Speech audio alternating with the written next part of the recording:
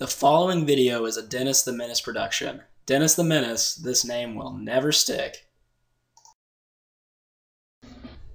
On this episode of Is That Going to Be on the Exam?, we look at system development lifecycle.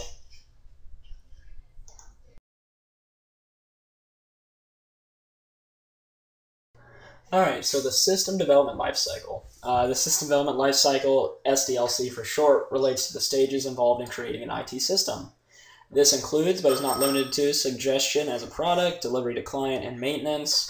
This helps ensure the product does not fail. The graphic below shows kind of a 5-step process, and that includes planning, analysis, design, implementation, and maintenance. But however, we're going to be looking at a 6-step design process for our IB diploma information. But it'll be pretty cool to see how the different stages work. And as you see, the graphic shows it's a giant circle. So it never really ends. The system development life cycle is continuously ongoing. Even after one system is put out, it's implemented, and is continued to have maintenance, sooner or later you're going to have something new, and you're going to have new problems that arise, and you're going to have to start planning again. So it's just going to continuously happen infinitely, supposedly. So that's kind of cool to see, and that shows that jobs are always going to be available, which is pretty important. So yeah. Alright, so how many stages are in the SDLC? This is actually a trick question. There's no true answer to it. The reason for that is many different groups and people disagree on what should be considered its own personal stage or what should be mixed with a different stage and how they all should be named.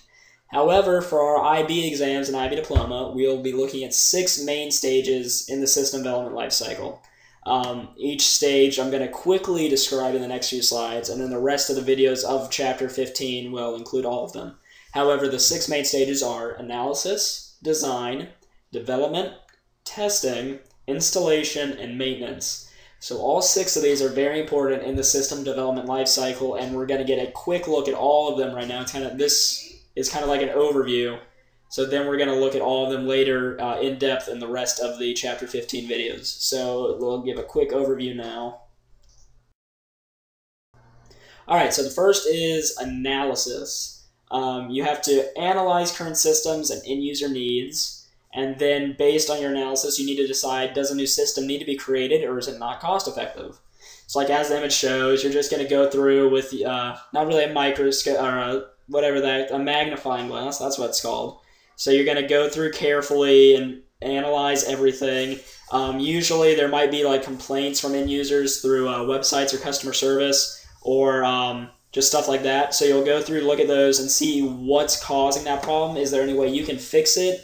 Or do you have to create a whole new system that needs to focus on one issue? Like maybe you created a word processing system, however, it doesn't easily convert from a Word document to a PDF file, and many people are having trouble with that, so you might have to like make a whole new system out of it. So that's what analysis is. Alright, so design is just simply making the plans for the solution. So if after analysis you decide that you need to make a new system, the design stage is where you lay out the plans, you make the blueprints for your new system.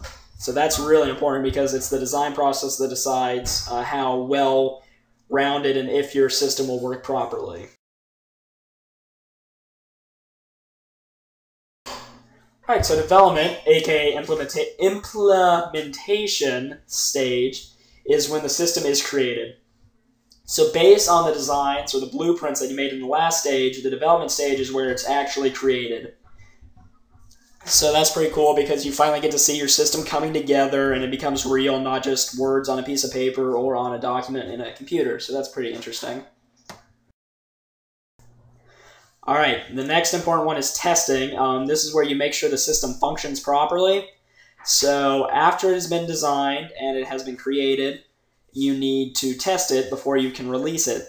So the testing is when people will go through and try everything they need to and what people will be using it for to make sure it works properly, make sure it's reliable. And then as the image shows, after it's been tested, then it can be released to the public and everything, which is important because then they're able to use it. All right, so then there's also installation. Installation, aka delivery, is the stage that involves the installation, obviously, of the software and any necessary hardware. So this is when it's like delivered to the client or the end user. And then this could also include the taking away of the old legacy system, or not even necessarily a legacy system, just the old system that people are replacing. And the final stage is maintenance. Updates are continuously made to fix errors and bugs after the software has been purchased and installed. So these are just the continuous updates that you will the end users or clients will make after they've purchased a system, just to make sure that it functions properly and that any bugs or errors in it have been can be continuously fixed or patched over. So that's important for the system as a whole. And it usually takes up a majority of a project's budget because it's pretty much ongoing for a large amount of time and takes up a lot of time and resources. And these are the sources I used to gather information for this PowerPoint. Thank you very much for watching another Dennis the Menace production video. Dennis the Menace Productions. I can't believe that name stuck.